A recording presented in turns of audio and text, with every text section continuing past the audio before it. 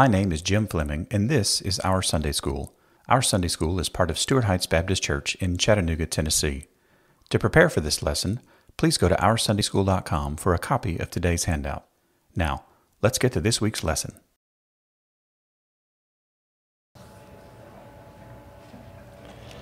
Well, good morning, and welcome to Our Sunday School. I'm glad you guys are with us this morning. Welcome to everybody online. Glad you guys are with us. We are in Mark chapter 15 this morning. I kind of freaked out just a minute ago.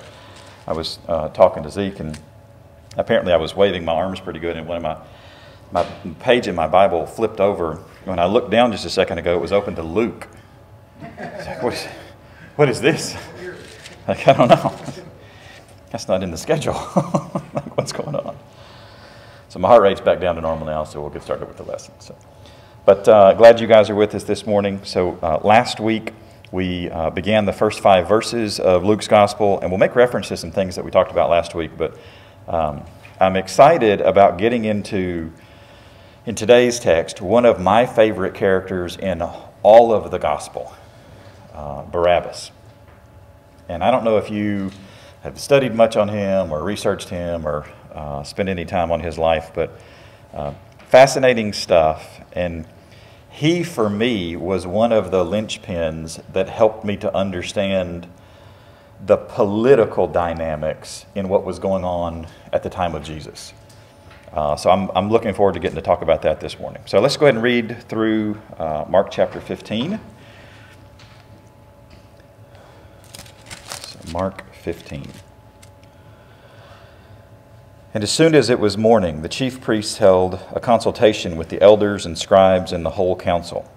And they bound Jesus and led him away and delivered him over to Pilate. And Pilate asked him, "Are you the king of the Jews?" And he answered him, "You have said so." And the chief priests accused him of many things. And Pilate again asked him, "Have you no answer to make? See how many charges they bring against you." But Jesus made no further answer, so that Pilate was amazed. Now at the feast he used to release for them one prisoner for whom they asked. Among the rebels in prison who had committed murder in the insurrection, there was a man called Barabbas. And the crowd came up and began to ask Pilate to do as he usually did for them. And he answered them, saying, "Do you want me to release for you the king of the Jews?" For he perceived that it was out of envy that the chief priests had delivered him up. But the chief priests stirred up the whole crowd to have them release for them Barabbas instead. And Pilate again said to them, "Then what shall I do with the man you call the king of the Jews?" And they cried out again, "Crucify him." And Pilate said to them, "Why? What evil has he done?" But they shouted all the more, "Crucify him." So Pilate, wishing to satisfy the crowd, released for them Barabbas, and having scourged Jesus, he delivered him to be crucified. And the soldiers led him away inside the palace, that is, the governor's headquarters. And they called together the whole battalion. And they clothed him in a purple cloak, and twisting together a crown of thorns, they put it on him. And they began to salute him, "Hail, King of the Jews!" And they were striking his head with a reed and spitting on him and kneeling down in homage to him. And when they had mocked him, they stripped him of the purple cloak and put his own clothes on him. And they led him out to crucify him. And they compelled a passerby, Simon of Cyrene, who was coming in from the country, the father of Alexander and Rufus, to carry his cross. And they brought him to the place called Golgotha, which means place of a skull. And they offered him wine mixed with myrrh, but he did not take it. And they crucified him and divided his garments amongst them, casting lots for them to decide what each should take. And it was the 3rd hour when they crucified him. And the inscription of the charge against him read, "The King of the Jews." And with him they crucified 2 robbers, one on his right and one on his left. And those who passed by derided him, wagging their heads and saying, "Aha, you who would destroy the temple and rebuild it in 3 days, save yourself and come down from the cross." So also the chief priests with the scribes mocked him to one another, saying, "He saved others, he cannot save himself. Let the Christ, the King of Israel, come down now from the cross, that we may see and believe." Those who were crucified with him also reviled him. And when the 6th hour had come, there was darkness over the whole land until the 9th hour. And at the 9th hour, Jesus cried with a loud voice, "Eloi, Eloi, lema sabachthani," which means, my God, why have you forsaken me?" And some of the bystanders, hearing it, said, "Behold, he is calling Elijah." And someone ran and filled a sponge with sour wine, put it on a reed, and gave it to him to drink, saying, "Wait, let us see whether Elijah will come to take him down." And Jesus uttered a loud cry and breathed his last. And the curtain of the temple was torn in two from top to bottom. And when the centurion, who stood facing him, saw that in this way that he breathed his last, he said, "Truly, this man was the Son of God." There were also women looking on from a distance, among whom were Mary Magdalene and Mary, the mother of James, the younger, and of Joseph, and of Salome. When he was in Galilee, they followed him and ministered to him. And there were also many other women who came up with him to Jerusalem. And when evening had come, since it was the day of preparation, that is, the day before the Sabbath, Joseph of Arimathea, a respected member of the council, who also was himself looking for the kingdom of God, took courage and went to Pilate and asked for the body of Jesus. And Pilate was surprised to hear that he should have already died. And summoning the centurion, he asked him whether he was already dead. And when he learned from the centurion that he was dead, he granted the corpse to Joseph. And Joseph bought a linen shroud, and taking him down, wrapped him in the linen shroud, and laid him in a tomb that had been cut out of the rock. And he rolled a stone against the entrance of the tomb. Mary Magdalene and Mary, the mother of Joseph, saw where he was laid. Mark chapter 15. Again, a heavy text to see what happened to our Lord Jesus Christ. But this morning, let's start with verse 6 in Mark chapter 15. It says, "Now at the feast." So let's pause. We've got a noun. What feast are we talking about? Passover feast, right? So this was an extended event, one of the largest events that would have occurred in Jerusalem during a given year. So the feast. Now, I want you to look at your handout on page 515, the first page of the handout today. There's no article in Greek. And you might think, well, what in the world does that have to do with anything? All right, so when you don't have an article in front of a noun, it may not always, because the Bible writers, and don't tell your kids this, but the Bible writers didn't always use flawless grammar, okay? It's not. Some of it's very casual. Some of it, if they put it in front of a Greek teacher or professor at the time, they would have marked them off for some lack of detail here and there. But there's no article here which to a first century Jew could have very easily implied that this was generically referring to all feasts. Now, the challenge is that it's a singular feast. It's a singular noun. So you could interpret it, and there are actually some English translations that would suggest that for all the major Jewish feasts, this was a tradition that Pilate would have done. Which brings us to an interesting question, like, why would that be an interpretation that you would adopt? So I want to pause for just a second. I don't know that I've ever took as long of an excursus because of a lack of an article as I'm about to, but here we go. So, Dave, if you could hit the next slide for me. I want to talk about Jewish insurrections. So, at the time of Jesus, and really from the time that Israel began to be invaded, which was over and over and over again, they would just swap out one ruler for another ruler, one ruler for another ruler, all kinds of stuff. The Jewish people did not take kindly to being invaded, right? So here's what would typically happen. There would be some type of oppression, and then that would lead to a revolt from the people. And the revolt would lead to additional oppression. And the oppression would lead to revolt. And this cycle just continues over and over and over. And this is what's happening in the background during all of the ministry of Jesus. And the crazy thing is that during the actual life of Jesus was one of the quietest times in all of this cycle. It was a really big lull in the actual wars. There was a war between the Jews and Rome in 66 AD.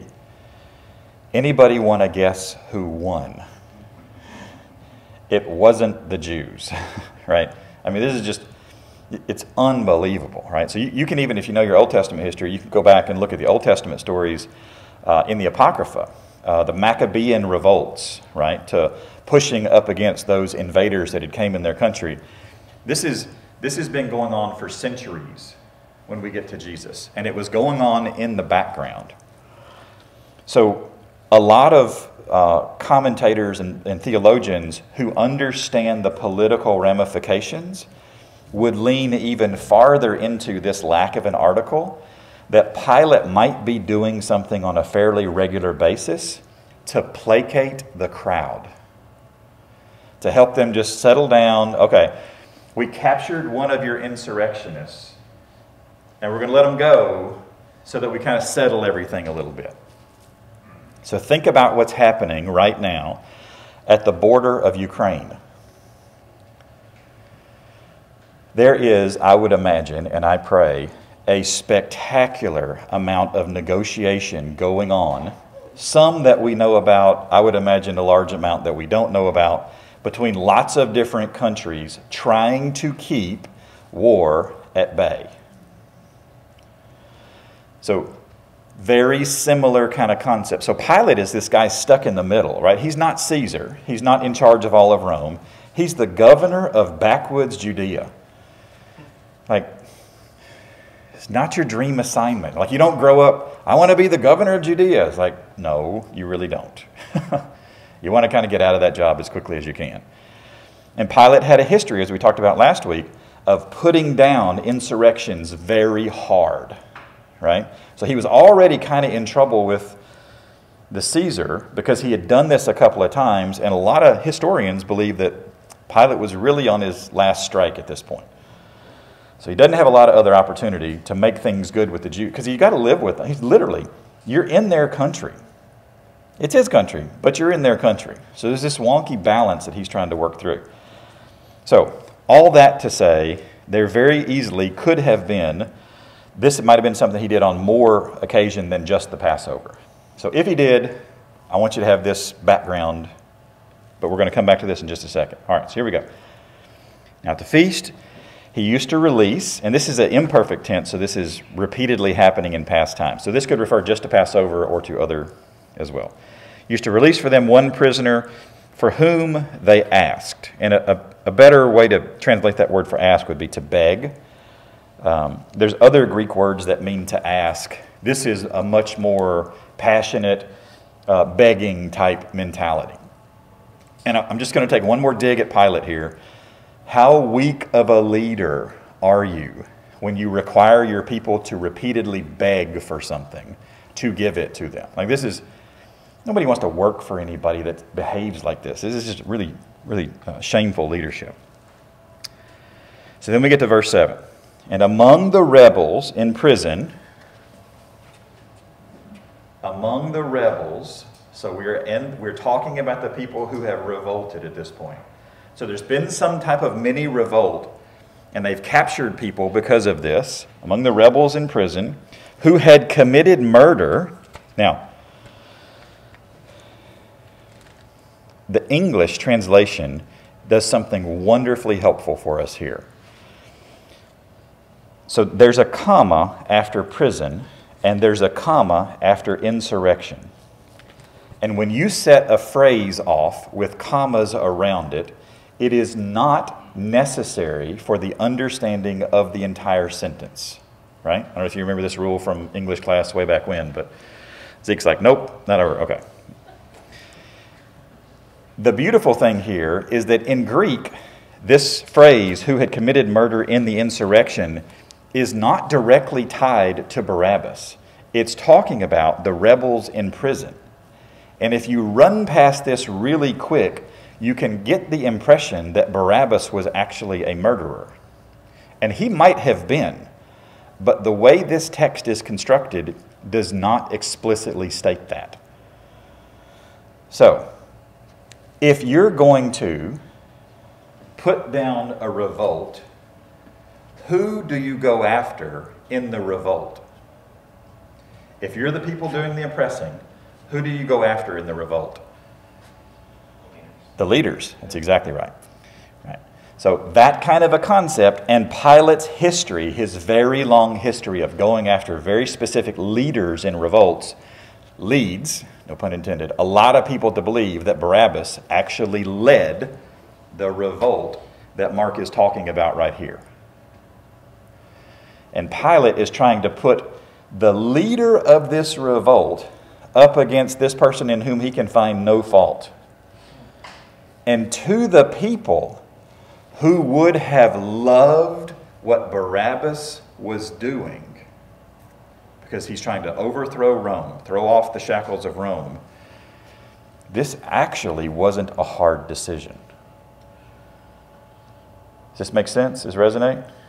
All right. I feel like Paul Harvey here with this rest of the story kind of this morning. And I always get super concerned whenever I hear somebody teach the Bible in the way that I'm doing right now. Like, I want to give you all this additional context that the Scripture actually doesn't say. But like I said a couple of weeks ago, I don't think Mark actually understood that somebody's going to be reading this a couple of thousand years later. He wrote this for people who were alive at the time, trying to communicate what was going on. He wrote it less than, we think 20 years after it actually happened. People would have remembered the specific insurrection that is going on right here. So, it's back to the text for just a sec. And among the rebels in prison who had committed murder in the insurrection, there was a man called Barabbas. Now, don't miss the word play that Mark uses here. So he's talking about someone who is grouped with murderers and somebody who is being actively murdered in the process. So Jesus. So see the opposites that are taking place. All right. One more thing. Let's talk about Greek for just a second. The name Barabbas. So look at your handout there. So it says Barabbas. The definition means son of Abba. What does Abba mean? Father. Yes, we all got this one. Excellent. Sean McGarvey did a fantastic job on Romans 8 several years ago. Son of Abba. Anybody want to make a really simple theological leap with the comparison that Mark is making between Jesus and Barabbas at this point? Like, it's just shockingly simple, right? Now, the funny thing is, most people think that Mark was written to a very Gentile or Roman-oriented audience. I think he may have been. The Romans would not have gotten that. It would have gone completely over their heads. They were not looking for the Son of the Father. That is not how Jesus is actually described in Mark's Gospel.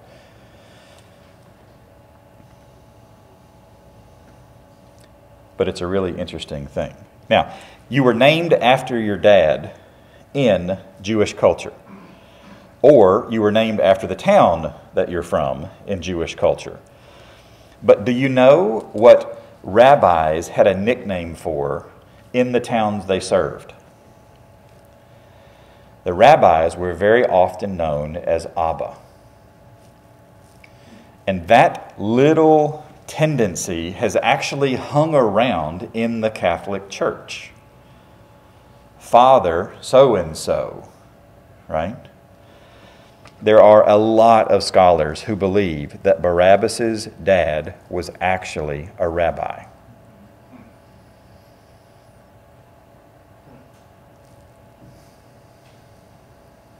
Kind of neat, right? It's like, okay, let's keep rolling with this. Now, the real question for me is, if his daddy was a rabbi, what does daddy think about him getting arrested for insurrection to Rome? I don't know. That would have been a cool conversation to have, right? So verse 8.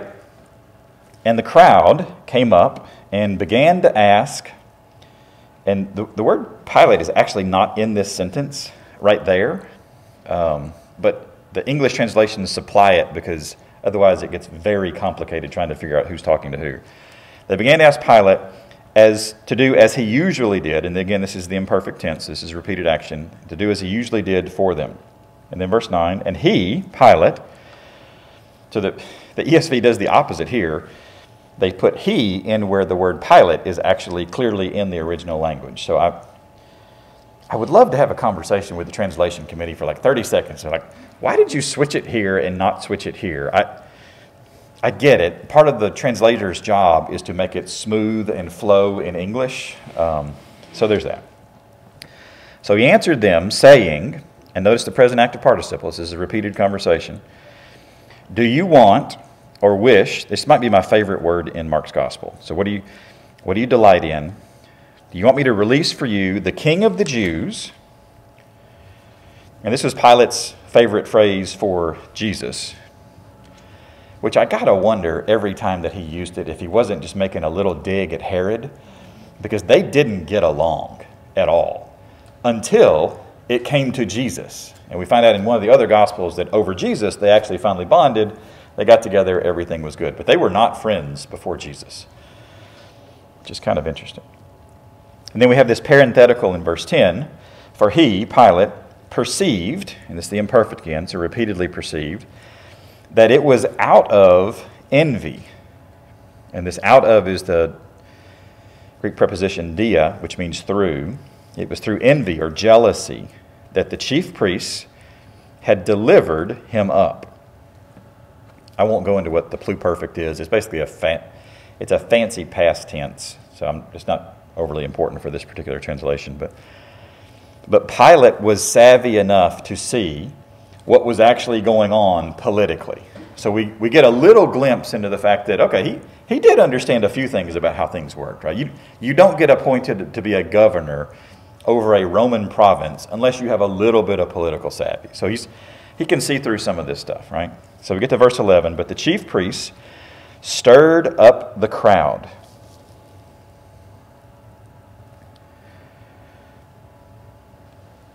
So why would the chief priests do this? I don't think it's a complicated answer, but why would the chief priests do this? Yeah, they can. This is their goal all along, right? They've been waiting for this opportunity. They've schemed, they've planned, they've bribed Judas. They've been working for years to get Jesus taken off the scene. And here, all of a sudden, Pilate looks like he's about to screw the whole thing up for him. Like, what are you doing, man? I find it incomprehensible that Caiaphas, the high priest, wouldn't have had a conversation with Pilate about this situation. Like, Pilate hired Caiaphas. Seems like arch enemy number one to Caiaphas would have come up in a conversation at some point with Pilate. Like, what in the world? This is just... So Pilate threatens their plan here, which I think is hilarious. So they stirred up the crowd to have him, in order to have him release for them Barabbas instead. So I want to pause here on Barabbas for just a second, and I want us to see the substitutions that are going on. All right, so if you have been around Bible study for very long, you know that who is our substitute for our sin? Jesus. There we go. All right, great. Simple answer.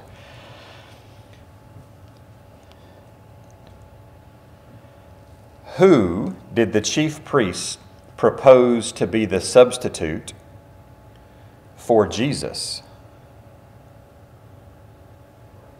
Barabbas. So while Jesus is offering himself to be the substitute to God for Barabbas' sin, the chief priests take the inappropriate offering and substitute for the real offering.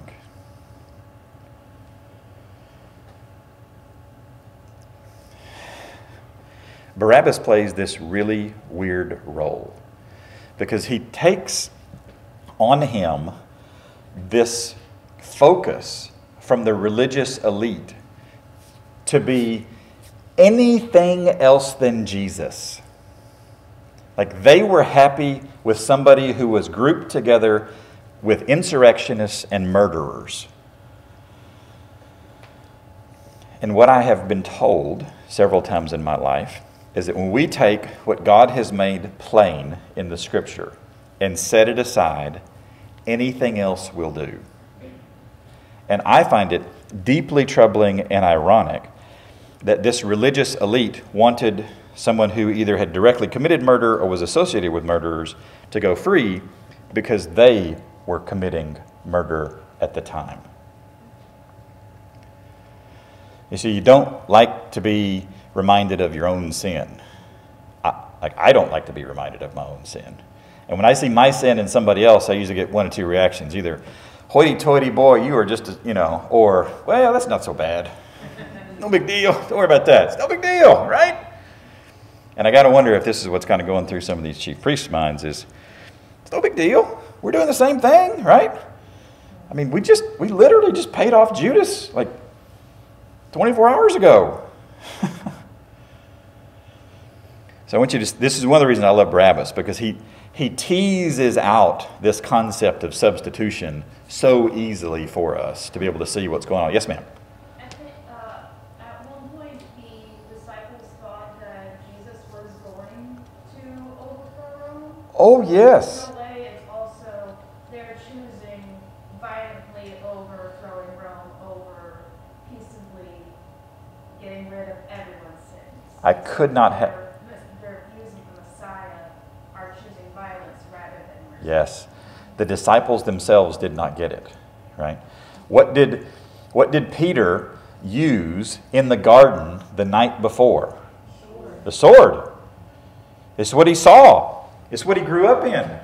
This was his culture. Let's go to the next slide. This is who the disciples were.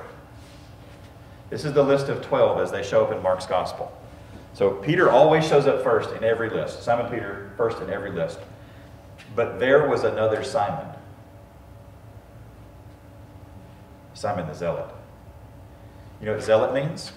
Go back one slide, Dave. Revolter.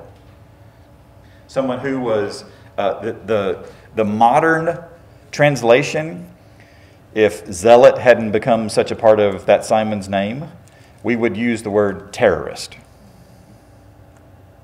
Someone who was willing to actively participate in violence to overthrow the Roman government. It is very, very likely that let's go to the next slide, if Simon was in the crowd, that he would have been torn as to which way to cheer. Because Barabbas would have been a hero to Simon. And we have all these conversations in the gospel about, well, when are you going to take over, Jesus? When are you going to, can we serve in your kingdom? Where do I get to sit? What role do I get to play? Like they're lining up cabinet level positions, and he hasn't even taken over the country. Like, that's not right now, guys. Like, the part of the prophecy that we're in right now is where I die and where I'm sacrificed for you. Not the part where we rule and reign. That comes later. So I just wanted us to be very aware that even in Jesus' 12, we got the one that's full on 100% traitor, betrayer. But Simon the Zealot either shows up as next to last or next to last in every single list of the 12 apostles. And this is by hierarchy, guys. Order matters. So that even the other apostles, when they stuck him here, when the Holy Spirit put him there, it's communicating something. His political ideology was not aligned with Jesus's, at least not at the beginning. And all this from Barabbas, right? I love getting to tease this stuff out. So let's keep going to verse 12. And Pilate, again, okay, got it. And Pilate again said, this is the imperfect tense, to them, this is to the crowd, then what shall I do to the man you call the King of the Jews?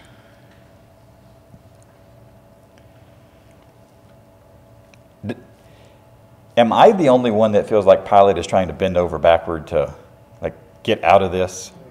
The funny thing is, of all the historical record that we have of Pilate, like Philo and Josephus are ruthless to this guy. I mean, they make him look like he is Stalin of he just crushes this and crushes, I mean, it's just all kinds of evil. The gospel writers are actually the kindest of all the historical records to Pilate, because he tries to get out of crucifying and killing Jesus Christ, who is the hero of the Gospels themselves, right? So he uses his favorite phrase for Jesus again. And again, verse 13, they cried out, and this is actually the Greek word for screaming. I mean, the crowd is whipped up into a fury, and they are screaming out this word, crucify. But this word for cried out, it's an interesting word in Mark's Gospel. In 3:11, the demons scream out like this. In 5:5, someone who is possessed screams out like this. In 9:24 and 9:26, in 9:24, the father who has a child who has a demon cries out to Jesus. In 9:26, the demon in the child cries out. So it does not have a really good history of usage in Mark's Gospel, right? The most positive usage is in 10:47 and 10:48. This is blind Bartimaeus, who screams out to Jesus, "Hey, hey, hey, I know who you are. Have mercy on me." Right? So they cried out again, "Crucify him." And I want to spend a lot of time on the word next week on the word crucify and the word scourged, because we're going to begin to kind of round the corner into the physical component of Jesus' crucifixion and what actually went on in this chapter. But we'll just talk about crucifixion for just a second. So the crowd is not asking, make sure we understand this is an imperative. The crowd is not asking Pilate to crucify. The crowd is telling Pilate to crucify him. So you're given a choice between Barabbas, who's hanging out with the thugs and the murderers in the insurrection, or Jesus, who has, can you name one violent thing that Jesus does? That's right. He threw a table. But where did he throw that table? In the temple, right? And whose house? It's his house. Whose house did they think it was? They thought it was their house, right? So you come into my house and you tip over a table, and my wife is going to be deeply displeased. I will be very confused for a couple of minutes. My wife is going to be very deeply displeased, and she will tell me to have you leave. That is what we are going to do. But if you come into our sanctuary at church, and the communion table is set up, and you go flip that over, I don't know that my response is going to be meek and mild. That feels like you have kind of spit in our face at that point, right? So this is how the religious elite would have seen this, was a direct affront on them in their house, opposing what they're doing. And if you play this out, so if Jesus doesn't get crucified, what happens 6 months, 9 months, 12 months, 10 years later? He only grows in popularity, and they only shrink. He continues to get more popular, bigger following. They only shrink. They've got to cut this off. And to people who had deep, deep, deep experience with death, and the priests did, if you don't think they did, just read Leviticus, right? It was fundamentally a massive part of their job just to kill things on a very regular basis. They knew what death was. They stirred up the crowd to crucify Jesus. And the crowd was swayed. Partly because this is what their political bent was, and partly because this is their religious leaders. And they cried out, crucify him. Now, I'll leave you with one more thought. Who was Jesus crucified with? Two robbers. Do you know what happened to accompany those who were insurrectionists? Opportunists who saw in many insurrections an opportunity to put something in their pocket in the middle of an insurrection and to steal. And most of the theologians believe that the two robbers were actually part of Barabbas' gang. And had Pilate not intervened in Barabbas, there would have been 3 crucifixions that day, but Barabbas would have been on the middle cross, not Jesus. So you got to wonder about how Barabbas lived the rest of his life. Like what? And the crazy thing is we have nothing in any historical document, in any church fathers writing, in any reference to anything else about Barabbas after this. He just drops off the scene. Now, he may have gone back to the revolting and the insurrectioning, or he may have become a follower of Jesus Christ. I think I would want to know a little bit about somebody that was the substitute for me in my death, right? Somebody tell me something. But we have no idea. I'd love to meet him one day, though. Like, what was that day like? The scene is painted as such that they have Barabbas and Jesus out in public and like, pick one of the two here. And the crowd picks. And we are still left with the choice of Barabbas or Jesus. Every single day, it's Barabbas or Jesus. And I hope we choose wisely. All right. There's not a real clean place to stop this lesson, so I'm just going to drop anchor right here and say that's that. But I do want to make sure we have time to ask our question, what is God doing in you through his word from the portion of Mark we've studied so far?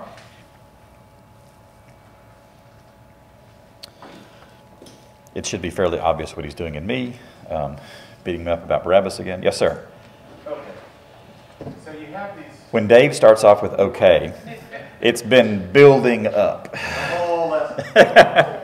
Because you have these people that have a moral obligation for the leadership of their country, their people, the region. They have a moral obligation to do the right thing. Yep. They do not have a biblical worldview. They have their own culture, their own nationalism going on in their head because they're not looking for the Messiah. They're looking for someone to overthrow the Romans. Yeah. They're looking for the violence. They're looking for the insurrection. They're looking for all these other things. So much so that they whip up the people to say the same thing, which is outside of their moral mandate as Jews to looking for the Messiah as God's chosen people. Yep. And so the parallels with what we got currently is just mind-boggling that there's people that are just repeating the same stuff. Yeah, we can make anything our idol. Absolutely. Right? Power, prestige, and idols don't serve us. Ever. They only ever take, and they never give. Yeah. And I just don't see the fruits of the Spirit yeah, being exercised. yeah. You're going to find a shocking lack of fruit of the Spirit in the first few verses in Mark 15, right? Shocking. Yeah, good deal. All right. Anybody else? What's God doing in you? Sorry, I need to look on the. No, you're good. You're good. What is God doing in you through his word from the portion of Mark we've studied so far?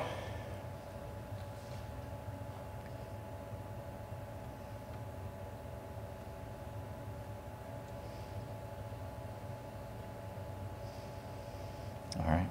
Well, let's let it keep working us over, as that is good for us. So you should have a weekly update on your table. So if you would grab that. and take a moment and pray over a section or two there. If you've got any prayer requests, please record those. I don't say this every week, but those of you online, if you have any prayer requests, if you'll just put those in the comment section, we'd love to engage and pray over those as well.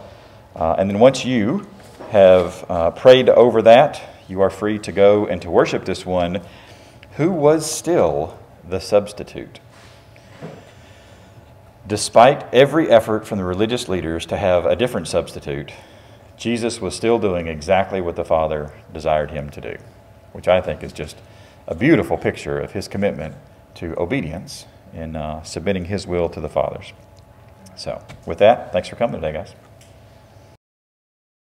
Thanks for engaging, and don't forget to subscribe to our podcast, YouTube channel, and weekly email. You can subscribe to all three of those at OurSundaySchool.com. Grace and peace to you.